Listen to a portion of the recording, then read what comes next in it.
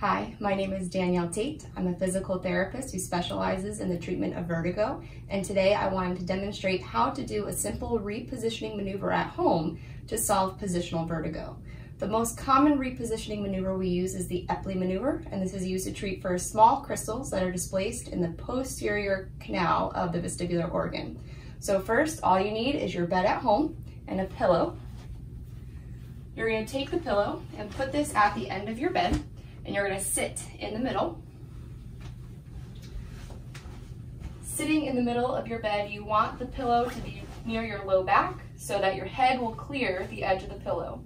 To treat the right side, or for vertigo caused with your head turned to the right, you're going to sit and turn your head 45 degrees to the right. Then you're going to lie back, letting your head extend over the pillow, keeping it turned about 45 degrees.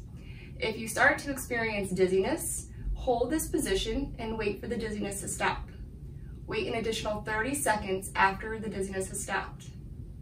From here, after we've waited the 30 seconds after the dizziness has stopped, you're going to keep your head on your bed, keeping your chin up nice and high, and roll it about 90 degrees, so now you're looking to your left. Here, you want to wait about 30 seconds to make sure you don't get dizzy.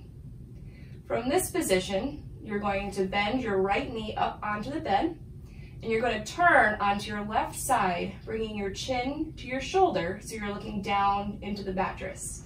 So in one motion, turn, looking down to the mattress at an angle.